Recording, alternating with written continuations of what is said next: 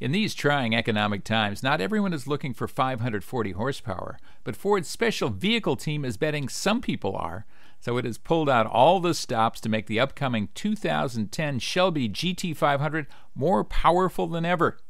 The top version of the iconic Mustang will deliver a staggering 510 foot-pounds of torque, while downforce has been increased and drag reduced, meaning it's a muscle car of muscle cars. The Shelby's supercharged and intercooled 5.4-liter dual overhead cam V8 engine sucks in refreshingly cold air through a, what else, cold air intake that feeds directly into the air box. To maximize the flow of cold air, Ford engineers found they had to move the Cobra Snake badge to the other side of the grille. And to gain additional airflow, Ford went to an open-element air induction system that features a conical air filter instead of a flat-panel closed system to reduce air restriction. Even the car's aluminum power dome hood is part of the scheme. It not only adds more than a touch of nostalgia to the Shelby's appearance, it also helps pull superheated air from the engine compartment.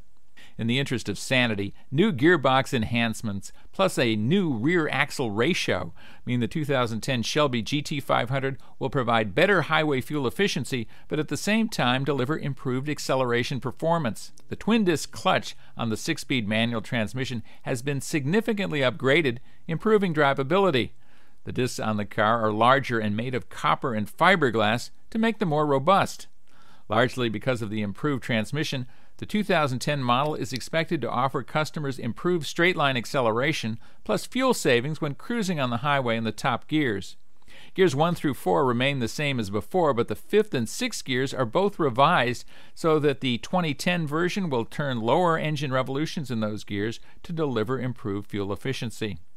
The new final drive ratio enables the improved acceleration in lower gears while complementing the revised 5th and 6th gear ratios. While some live for supercharger whine, it's been toned down in the 2010 model by placing a patented resonator between the air filter and engine throttle body. Driving dynamics are also improved thanks to SVT's chassis tuning that is complemented by new Goodyear F1 supercar tires and forged aluminum wheels. The wheels are 19-inch on the coupe and 18-inch on the convertible. The 19-inch wheels are milled on both sides with curved spokes that accentuate the offset and width of the tires. The 2010 Shelby GT500 features Advanced Track, Ford's stability control system, but with several options designed to please drivers who want to limit electronic intrusion into their driving styles. The default On mode is designed for everyday driving, and a Sport mode changes up the assist for those wanting to put the GT500 to more aggressive use. The system also can be turned off completely, although the anti-lock brake system and other active safety systems remain ready to protect drivers against themselves. The new model also features aggressive new exterior design features with new functional details. Among them are the hood extractor to remove heat from the engine and a so-called gurney flap spoiler to tune rear downforce.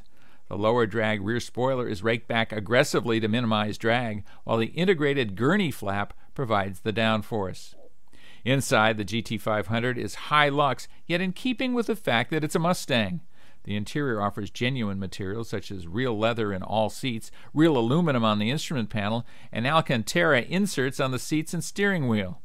The aluminum finished panels have a dimensional dimpled texture pattern that Ford says is inspired by racing clutch plates, braided hoses, and cross-drilled racing brake rotors. In all, it's an impressive package that proves performance cars haven't vanished from the earth. The 2010 Shelby GT500 will be in dealer showrooms this spring. And please join us right here at kbb.com for more videos.